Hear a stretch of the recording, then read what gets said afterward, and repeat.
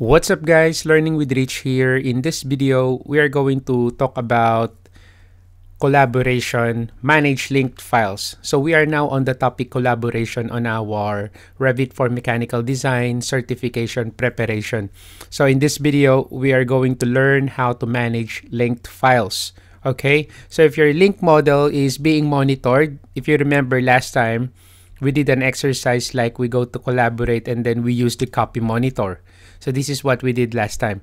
Now, let's say, for example, this is now already being monitored. So if you move this, like, for example, I'm going to drag that to this side here. You can see that there is a warning that will appear if elements are being monitored. So if not, it may be difficult to see that it has moved. Okay? Now, if a link does get moved, for example, like this one, so I'll just close this one. So you can select your link model and then you can right click that, and then you have two options here. So it's either you reposition to the project base point or reposition to internal origin. Okay, now for this exercise, I'll just select reposition to internal origin. So I'll just select that one.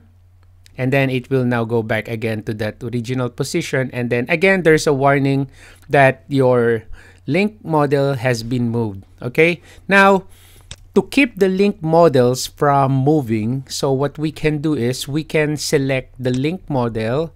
And then after that, you see that icon there. So you can pin your link model. Or aside from that, if it is difficult for you to select that icon, you can actually select this icon here to pin your link model, or you can just simply type PN. So you select your model, your link model, and then you type PN on your keyboard. So that is also pin. So as you can see, it's now pinned. So I cannot move that accidentally anymore. Okay.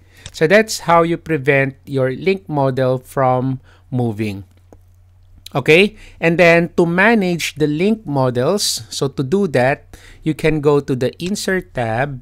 And then from the link panel, you can see here, manage links. Okay, so you click the manage links.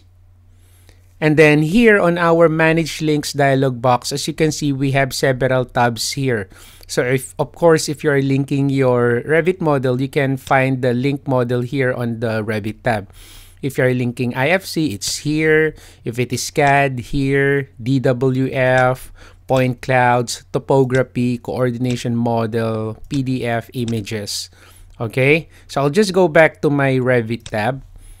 Okay, so there are tools for unloading your links or reloading your links and reloading from. So you use reload from if you change the location of your link model. Okay, if you change the save path. But if you do not change the save path of your link model, you just updated your model and then save it on the same path, you just need to select reload, okay, to update the link model on your, let's say, mechanical project.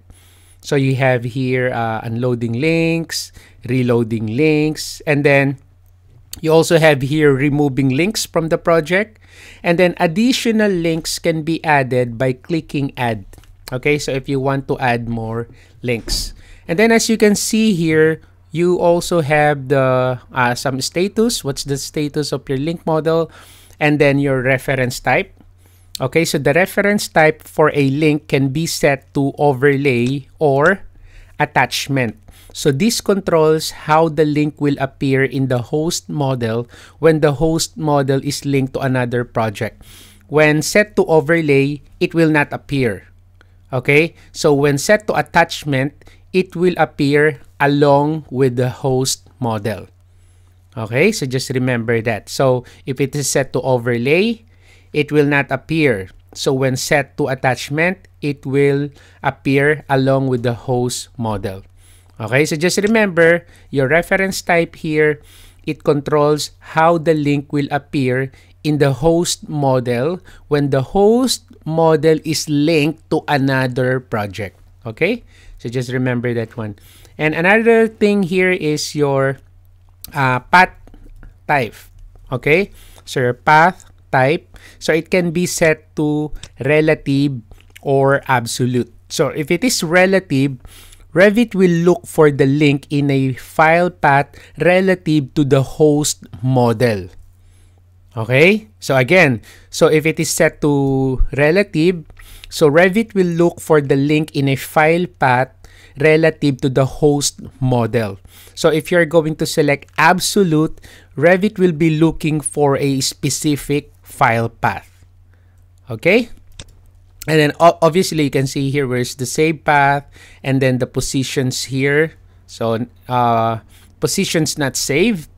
And then you also have here local alias. So I don't particular mind the local alias and positions not saved here. Okay.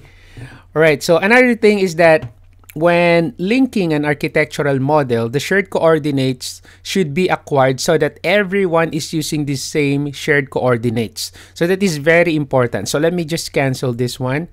Okay, so I'm talking about manage and then project location. And then you can click this drop down arrow. So you can see here the coordinates, right?